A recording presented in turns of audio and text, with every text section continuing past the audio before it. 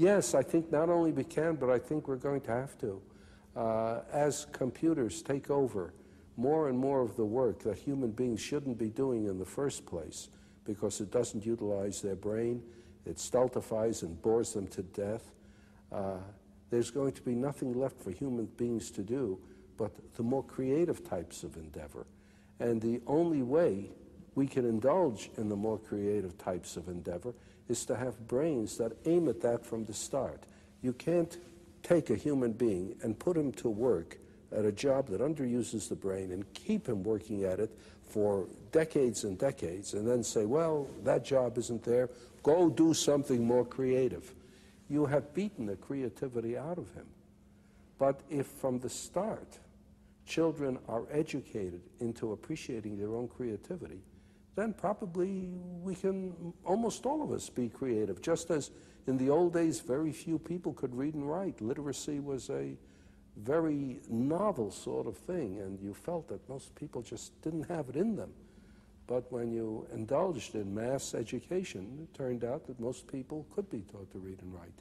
In the same way, if instead of having mass education, as we now have, must have, with a curriculum, once we have outlets, computer outlets in every home, each of them hooked up to enormous libraries where anyone can ask any question and be given answers, be given reference material, be something you're interested in knowing. From an early age, however silly it might seem to someone else, that's what you're interested in. And you ask, and you can find out, and you can follow it up. And you can do it in your own home, at your own speed, in your own direction, in your own time. Then everyone will enjoy learning. Nowadays, what people call learning is forced on you, and everyone is forced to learn the same thing on the same day at the same speed in class. And everyone is different. For some it goes too fast, for some too slow, for some in the wrong direction. But give them a chance, in addition to school, I don't say we abolish school, but in addition to school, to follow up their own bent from the start. Well, I love the vision, but what about the argument that machines, computers, dehumanize learning? Well, as a matter of fact, it's just the reverse. It seems to me that it's through this machine that for the first time we'll be able to have a one-to-one relationship between information source and information consumer, so to speak. Well, in the old days, you used to have tutors for children. A person who could afford it would hire a pedagogue, a tutor, and he would teach the children, and if he knew his job, he could adapt his teaching to the tastes and abilities of the students, you see. But how many people could afford to hire a pedagogue? Most children went uneducated. Then we reached the point where it's absolutely necessary to educate everybody. But the only way we could do it is to have one teacher for a great many of students, and in order to organize the situation properly, we gave them a curriculum to teach from. So how many teachers are good at this, too? Like in everything else, the number of teachers is far greater than the number of good teachers. So we either have a one-to-one relationship for the very few or a one-to-many relationship for the many. Now, there's a possibility of a one-to-one relationship for the many. Everyone can have a teacher in the form of access to the gathered knowledge of the human species. Through the libraries that are connected to the computer. That's right.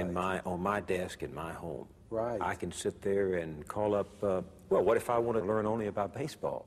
Well, that's all right. You learn all you want about baseball, because the more you learn about baseball, the more you might grow interested in mathematics to try to figure out what they mean by those earned run averages and the batting averages and so on. You might, in the end, become more interested in math than baseball if you follow your own bent and you're not told. On the other hand, someone who is interested in mathematics may suddenly find himself very enticed by the problem of how you throw a curved ball. And he may find himself engaged in sports physics, so to speak. Well, why not? Why not?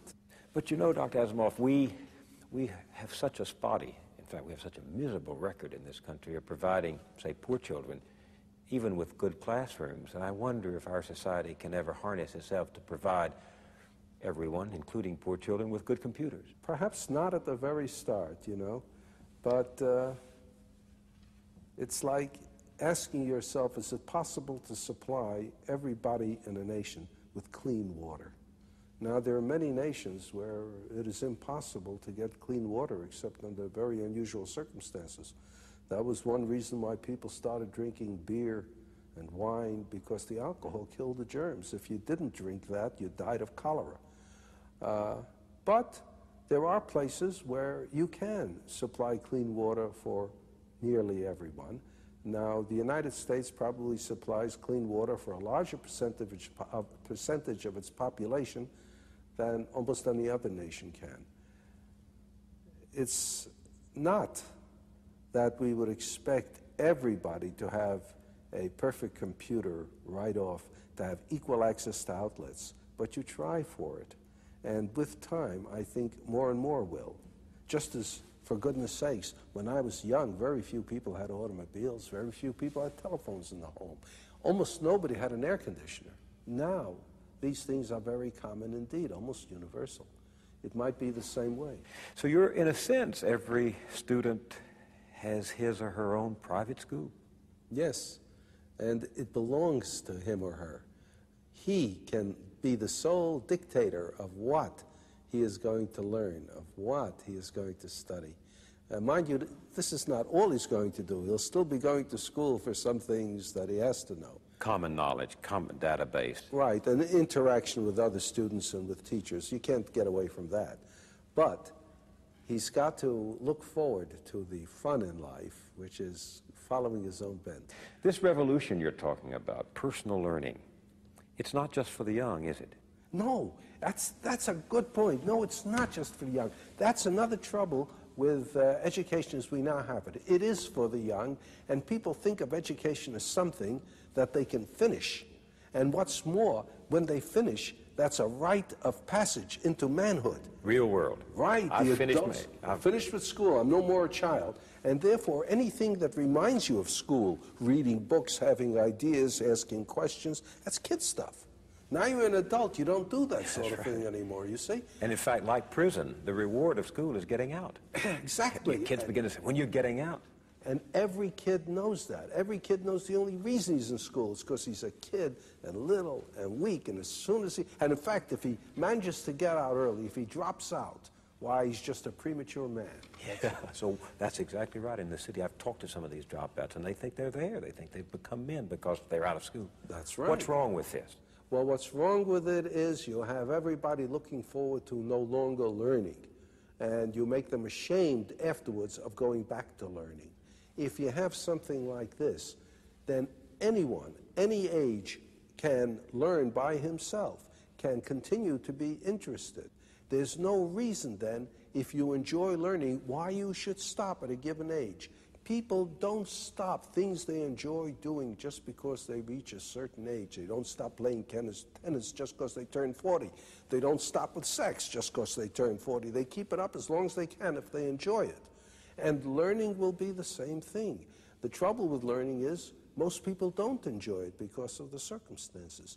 Make it possible for them to enjoy learning, and they'll keep it up. There's the famous story about Oliver Wendell Holmes, who lived to be well into his 90s. He was in the hospital one time. He had not long to live. He was over 90 already. And President Roosevelt came to see him.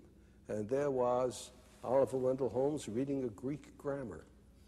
And Roosevelt said, "Why are you reading a Greek grammar, Mr. Holmes?" And Mr. Holmes said, "To improve my mind, Mr. President." I mean, that he hadn't stopped. Are we romanticizing this, or do you really think that Saul Bellow's character, Herzog, was correct when he said, the people who come to evening classes are only ostensibly after culture. What they're really seeking is clarity, good sense, and truth, even an atom of it. People, he said, are dying. It is no metaphor for the lack of something real at the end of the day.